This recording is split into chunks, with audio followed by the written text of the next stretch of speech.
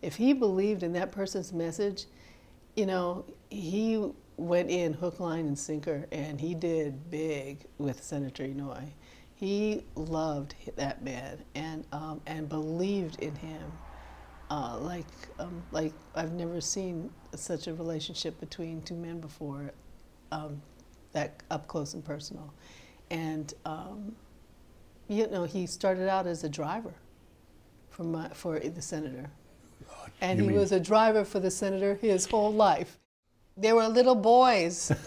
That's what drew them to be so close. They can actually, like, with each other, just be two guys. They, you know, as the senator grew in his popularity or his just celebrity, you know, it became more and more impossible for him. You know, he took on this persona, right? And I think that that there were only so many people that he could actually be somebody that he couldn't be publicly. And I think that Henry was one of his outlets.